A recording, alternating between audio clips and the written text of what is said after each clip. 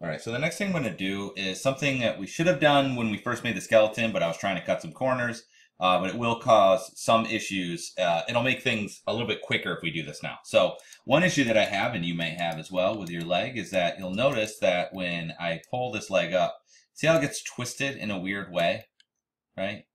Maybe if you look really closely, you just might be able to spot where the issue is.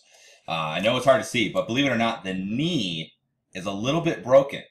So in order to fix that, the reason why that's happening is because if we select our knee joint, yours might be different. Mine's just messed up. So you might have that issue somewhere else, like on an elbow or something. I would only suggest fixing this where you have to, where it's not working correctly. So for me, this is a spot that's bad.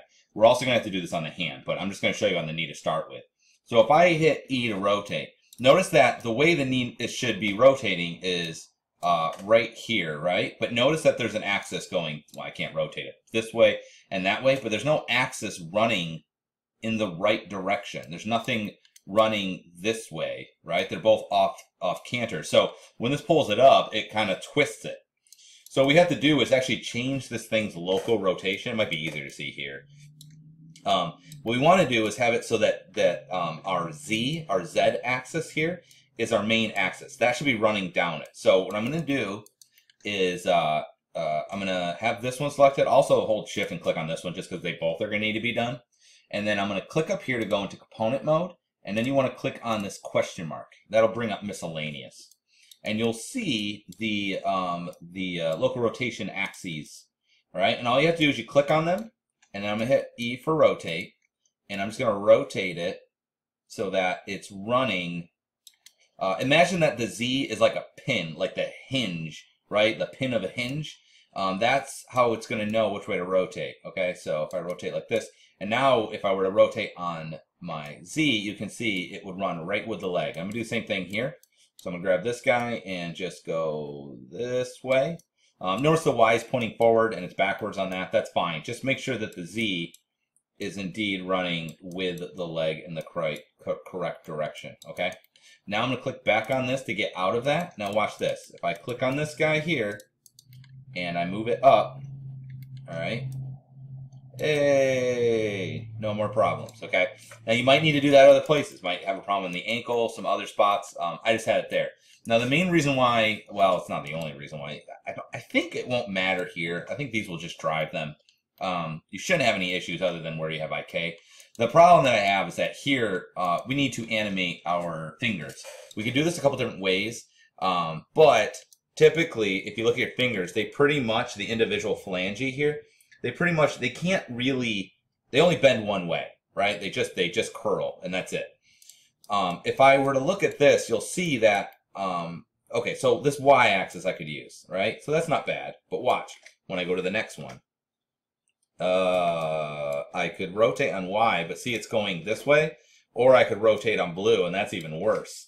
And then if I go down here, this one's blue's okay, but now you can see the Y is to the side. So it's almost like twisting. See how it's kind of like almost twisting? And they're all like that. The axes are all over the place, like they're not consistent. So you can see they're not in the correct way. There's no axis right here for me to curl this in correctly. Now you can grab it manually like this, but we're going to be using some connections. And you can see in order to make this rotate, all axes have to rotate. I want to make it so it's just one single axis. So if I just rotate, for instance, on Y here, that will do the curl. But you can see that's not terrible, but that's not quite right. So what I want to do is just change the local rotation axes of all of these. Okay, so I'm going to click on the wrist. You can click on the other one too. We're going to have to do this twice, unfortunately. And then again, I'm going to click on this, the component, and then click on that, although that will already be clicked on. And I'm just going to change the orientation of these, all right? So for the thumb here, I want to make sure that I'm going to use Z as my primary axis. So I'm going to go, we'll say, let me see, thumb. If the thumb was curling in, it would be like that. So then this one isn't terrible, but see how the thumb goes across this way? So I want this to point up this way, okay? And then I'll select the next one down, and the thumb actually wasn't too bad. And go like that. And then we'll go to this finger. and you can see the Z is pointing down. I want the Z to go across. So I basically want the Z to be where the Y was. So something like that-ish. Let's see. Okay, so I want the blue to cut across down the center of it, if that makes sense. So I'm going to grab this one. You can see this is way off, right? So I'm just going to go all the way around the horn here. And we want it to be something like that.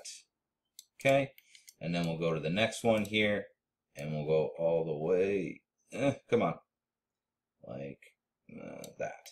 Now my fingers are a little bit crooked because I didn't really do them very well, because again, I was just trying to cut corners. We don't have to worry about the tips. The fingertips don't do anything, so we're never rotating those, so that's not a big deal. So it's just the base and then the two other ones here. So again, this blue is not in the right spot, so I want blue to be like that so that the blue is going straight. So you're only rotating on the red one, the x-axis. So again, we'll rotate this like this, and then I'll grab this one like this. All right, so that all my blues are going across the finger like this, and you can see the axis of the blue is going this direction. So same thing here, rotate this around so that blue is going that way. Yours may not be terrible. Mine are pretty bad, like they're really bad.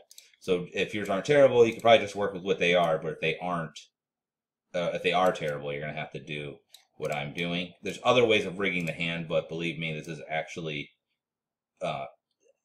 doing what we're doing here is gonna be easier than rigging it in a different way that we're going to afterwards. So I just wanna make sure these are all in a proper direction. So normally I go through the whole skeleton and I do this, but for the most part, it shouldn't matter too much. Okay, so those are all good. So you can see now, see how all the Y's are pointing out from the fingers and all the Z's are pointing to the left. They could point to the left or right, doesn't really matter. Notice that the thumb is a little bit different, but again, the Y is pointing out, okay? Don't worry about the fingertip. The Y is pointing out, okay? So that's what we want. So just go ahead and do that. I'm going to do the other hand. So if you already know what to do, just go ahead and do it on the other hand. I'm just going to continue the video so that if you want to do it with me, you can watch and do it with me. Otherwise, just go to the next video, all right? So I'm just going to go ahead and start doing this one. And I'm just going to do the same basic process. So I'll go like this, and that one's Z, you can see is going to the left this time, so that's fine. And it was actually not too bad. Grab this one, and it's just got to go a little bit more. It's not terrible. Grab this one, make sure that's going that way. And I think that looks okay. So you can see these Z's are all over the place, right? So this one should go like that. And then this one, rotate it around. So it's like, rotate back around. There we go. And then take this one and rotate that all the way around. So hopefully that's okay. And grab this one and rotate that around. This one, if you find the manipulator's too big or small, the plus and the minus key changes the size. So I just did a minus because it was a little bit too big. It was getting in the way of selecting the next one. So, okay, do it a couple times here. Let's see, that looks fine. Grab this one, like so. Click off, click on this one. Sometimes it's just easier to click off so I can kind of see. Go like that. This one, rotate. Oh, keep going.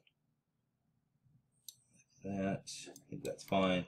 And then we'll do this pinky here. And let's go back just a touch. Okay. Grab this one. You do want them, like, besides like having the Z go straight across, they should all go in the same direction. If these all went to the right, that's fine. Or if they all went to the left. But I don't want, like, this one's like, if I go like this, you can see the Z is right on there. But see how it's the opposite of these? It'll make them rotate at different, like when I rotate this one on a positive degree and rotate this on a positive degree, these both will curl one way, and then this one will curl the other way. So they'll curl opposite, which is kind of what I want to avoid. All right. So I'm going to call that good. And like I said before, if you need to, you can go through and apply that to other things. I just didn't really concern myself with it. So I'm going to click on this to get off of that and then click off. And we're going to call that good as far as fixing the orientation on the hands. And like I said, if you need to fix anything else, just go ahead and do that as well. And the next one will actually make the hand rig.